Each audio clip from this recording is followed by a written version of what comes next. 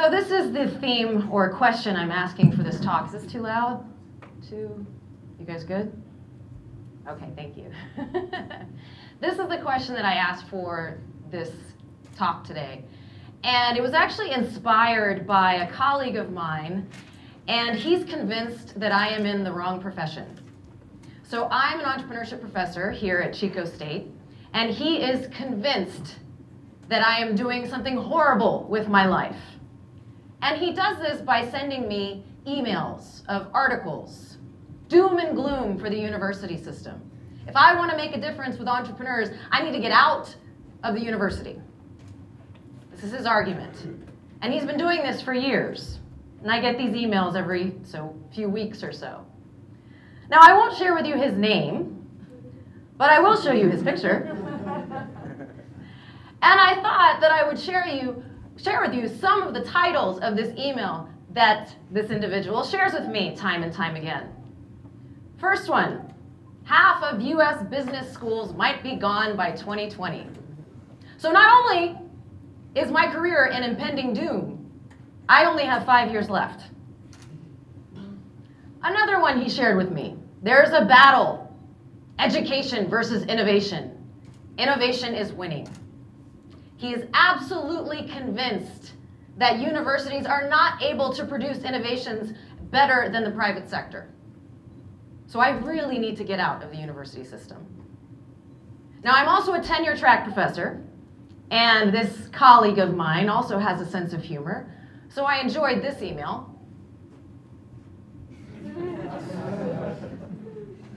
He definitely has a sense of humor.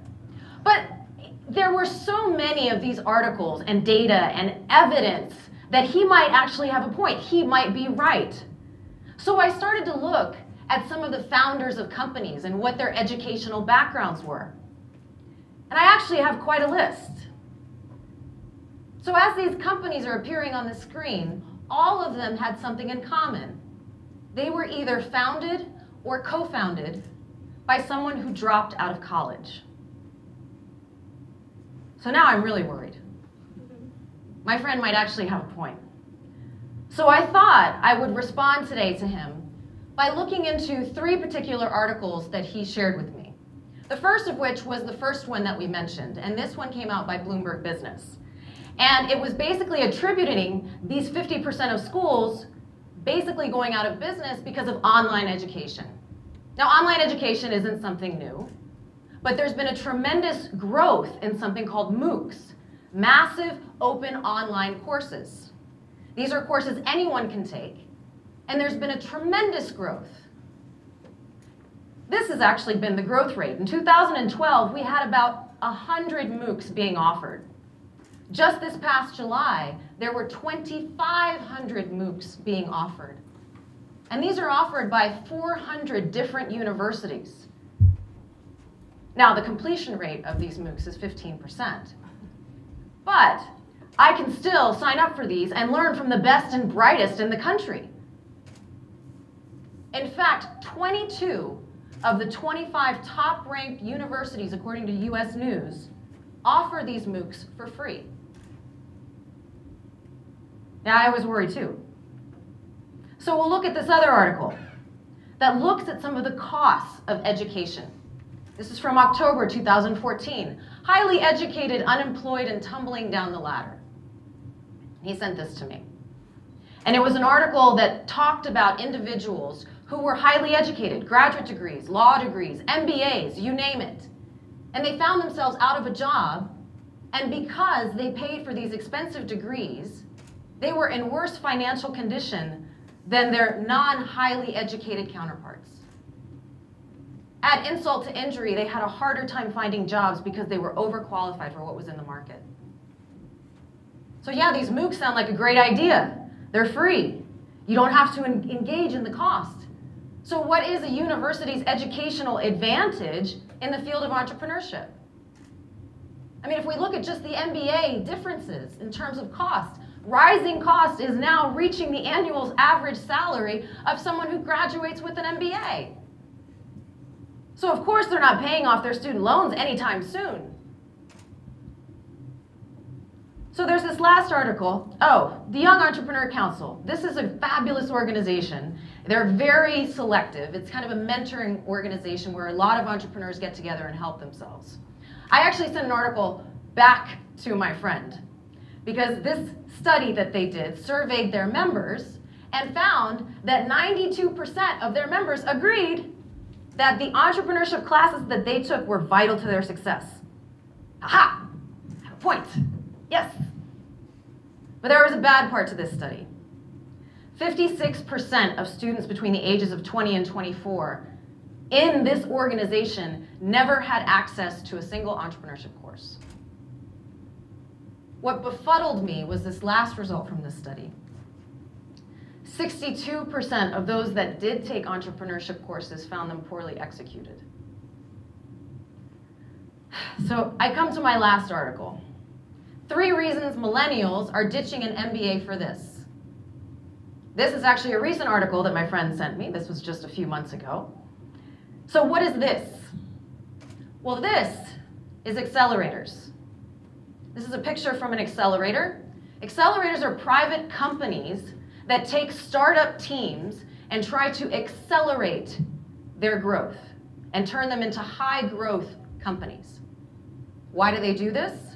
Well, they provide them with seed money in exchange for, on average, 6 to 10% of equity in the company. So they have a vested interest in seeing these startup teams grow to be highly successful, high growth companies. They give them things like free office space, free web hosting, free design services, employee recruitment services, a team of mentors, a team of coaches. Some of them even get a free travel budget. And at the end of the road, when they've gone through the program, they are able to pitch to actual investors. And the model works pretty well. So those 3 reasons the article talked about, first one is funding. So I start thinking, well, how would universities be able to possibly be a path not to debt for the rest of your life, but for those that want to start companies, it could be the path to funding. The second reason the article talks about is networks. They get access to mentors, access to coaches, access to investors. What if universities were the place investors came to first?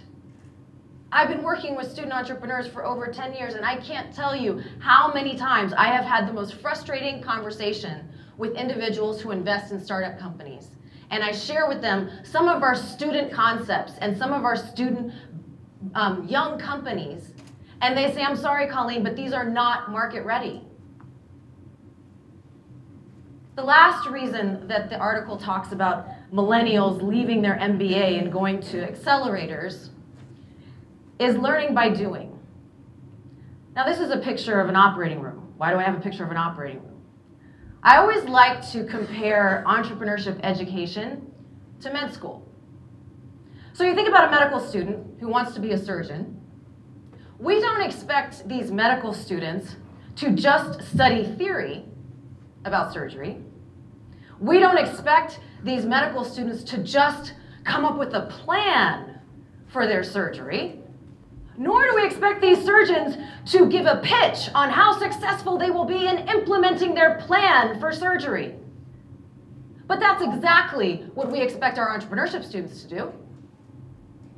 Wait until you graduate and then test it out. So there's some good news. This organization here, Seed Accelerator Rankings Project, they rank all of the accelerators in the country every year. I was thrilled this year because for the first time ever, an actual university accelerator made the list. Universities are starting to take on this accelerator model. Number 4 was the University of Chicago.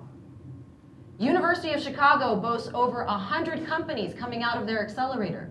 Over $365 million in funding has been raised by this accelerator at this university, and over $3 billion in mergers and exits. And they're not alone. This is a growing trend. Now, the university accelerators might be a little bit different from their for-profit counterparts, Some are a semester long, some are a year long, some are just in the summer, and they actually provide student housing on campus while they go through this accelerator program. Some universities are well funded enough where they don't have to take equity from those companies that go through the program. So I did a little research myself. These are some of the companies that are coming out of university accelerators today. You may recognize some of these names, perhaps not all of them, but I pulled these companies from the portfolios of just 4 university incubators, and together they had raised over $680 million in funding for companies that are going through their program. So we're not quite there yet, but I think I've come to an answer to my friend in terms of what universities can provide in terms of a competitive advantage and actually creating companies. So I have a call to professors teaching entrepreneurship or teaching other subjects. Look at some of the models that are working today. Talk to other professors on your campus. Most of these accelerator programs are working because they're cross-campus initiatives with engineers and business students, for example, working together. Maybe just reach out to your professional community and see if there are individuals who want to coach and mentor students who want to start some kind of company. I mean, they don't have to be big things to start what works. It could just be space. And if you don't have space, maybe you reserve a computer lab for a few hours a week just to allow entrepreneurs to get together and work together. Find ways to incorporate it into your curriculum. Something, anything, to provide the resources to our students to actually practice what we preach. Which brings me to students. You are not alone in your responsibilities here. Students, you need to demand more than what is just happening inside the classroom. Ask your professors to introduce you to folks. Bring individuals into your classrooms or go out and see them. More importantly, if there's any kind of entrepreneurship activity happening on your campus, you need to be involved. Because if those numbers are not there, university administration will not hear your call. My last call to action is actually to alumni. Alumni and students, when you graduate, if you want your degree to raise in value, if you want your universities to be true economic engines in your community, you've got to come back and get involved. And it could be as simple as reaching out to your favorite professor and saying, hey, do you have any students that are working on a company that I might be able to mentor, I might be able to coach? Those of you who are alumni that are successful entrepreneurs, how fun would it be to get all of your buddies together and see what kind of funds you could raise to actually launch an accelerator program that could have students building companies before they graduate? Why do we have to wait until our students are grown with mortgages and families and real responsibility to put it all on the line and pursue their dreams? It doesn't make sense. Another problem that I've grappled with is why are so many students dropping out of school to pursue building a company? Entrepreneurship students should never have to make that decision. This kind of model doesn't force them to do it. Now, entrepreneurship is hard. Talk to any entrepreneur, they'll tell you that. Teaching entrepreneurship is also hard. But I promise you, it can be learned. Thank you.